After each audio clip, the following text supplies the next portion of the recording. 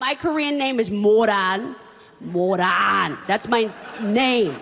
In my Korean name, it's the name of Kim Jong-il's production company. So that's how Asian that is. I have a friend who's even more Asian. Her name is I'm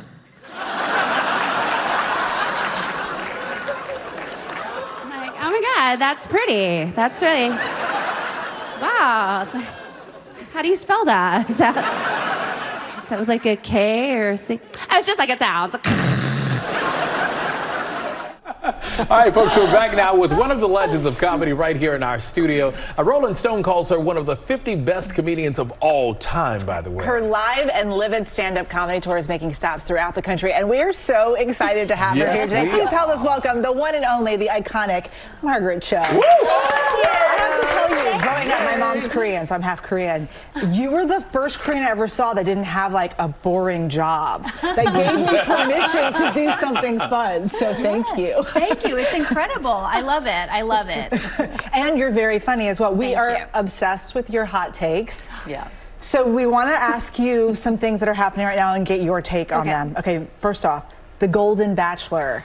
I love the golden. I love Carrie is so beautiful, and I love the women. I'm a little young, so I'm 54. But I don't know if they switch it up like they do on Love Island. You know, they welcome a new beauty to the villa. You're down like for I it, could huh? come in like as kind of like a last minute, like a junior varsity gold. I'm like a silver bachelorette. Everybody's watching that show. I love it, but I love that you don't have to give up on love, no matter what age. And what a beautiful, everybody's so beautiful. I love it, and they come out with their like different ball gowns, and everybody's shining. I want everybody to win. I mean, I guess only one person can. Yeah, there's only one Gary. Yeah. For now. Yeah.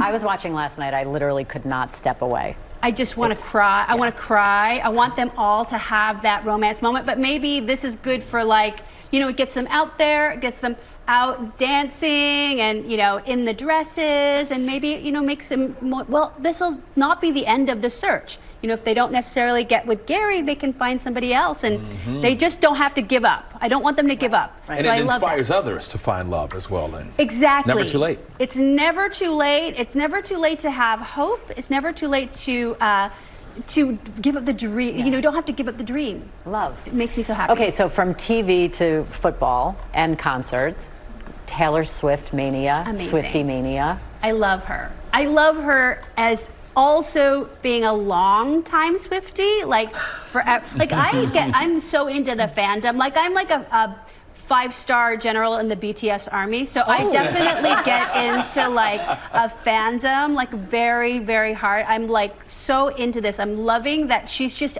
everywhere all the time in a very big way. So not only conquering everything with the Eras tour, but also movies. So what a start. We've all known it. Us Swifties have known it, but now the planet knows. And the Travis Kelce of it all, how do you feel about that? I love it. I want her to have, as long as Taylor's happy, I'm good. I want her to have love too. That's the thing, is that it can be very lonely at the top. For somebody like her, who every move is scrutinized, it must be so difficult. So I just want her to be happy as well, because she makes so many of us happy. So I want her to have that.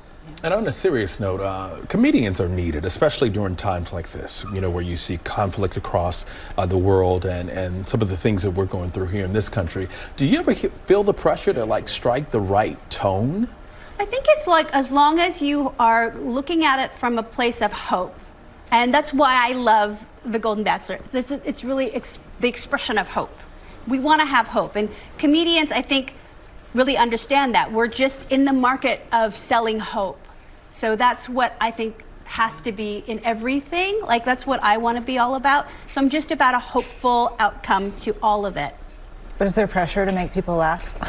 I think so, always. What's the job? It's in the job description.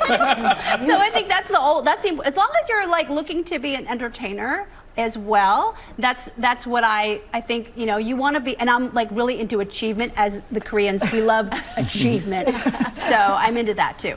You've been doing it for 40 years. What's your secret sauce? Soy sauce, doenjang, a little bit of gochujang, a little bit of pepper, a little bit of spice, like spicing it up, and also just having fun, having a good time. Well, the next stops for Margaret Cho's Live and Livid stand-up comedy tour will be the Paramount here in New York on October 22nd. You've got many more stops to come, so if you want to see her. I love you. Thank you so much for being here. Thank you. Well, hey there, GMA fans. Robin Roberts here. Thanks for checking out our YouTube channel. Lots of great stuff here. So go on, click the subscribe button right over here to get more of awesome videos and content from GMA every day, anytime. We thank you for watching, and we'll see you in the morning on GMA.